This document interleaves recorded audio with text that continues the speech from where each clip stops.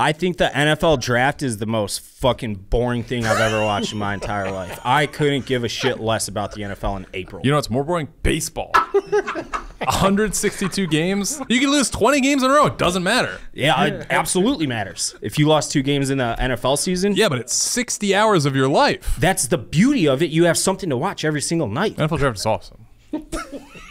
They did a great job when they shortened it, for sure.